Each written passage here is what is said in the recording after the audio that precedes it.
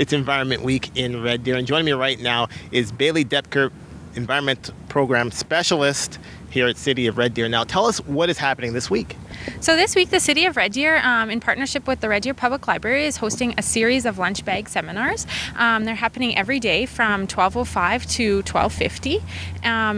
They're in the Red Deer Public Library downtown branch, Snell Auditorium, except for Thursday, which will be at the Daw branch.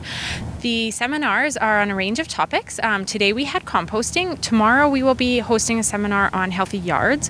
Wednesday is riding the road, bicycle commuting in Red Deer.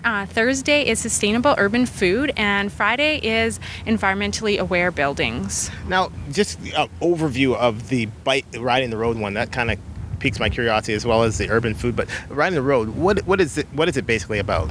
So the presentation on Wednesday will be discussing how to ride safely on the streets of Red Deer. It'll also discuss how to bike throughout the year. So he'll talk about, since we live in a climate that gets pretty chilly in the winter, so some convenient gear that'll make it a lot easier to commute year round. Now, when we moving on to Thursdays is urban food, and how does that help the environment? Well, I guess sustainable urban food helps the environment in the sense that we're not transporting food from everywhere. We're reducing our greenhouse gas emissions.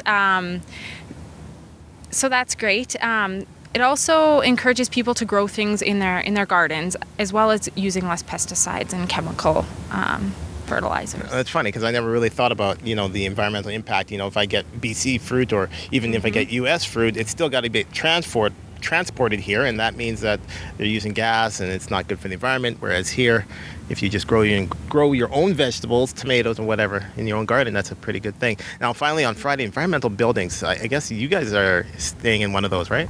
Yeah, we certainly are. The Civic Yards is an environmentally aware building, definitely. This presentation will talk about LEED standards. It'll also discuss quick wins for building owners to make their buildings a little bit more environmentally friendly, and things to keep in mind in our own homes even. So there's a lot we can learn from these presentations this week. All right. That's happening all week. It's Environment Week, and joining me, thank you very much, was Bailey Depker, Environmental Program Specialist, and that's happening all lunch hours, right? Yeah, all week, Monday to Friday. So tomorrow is the second one, and we hope to see you there.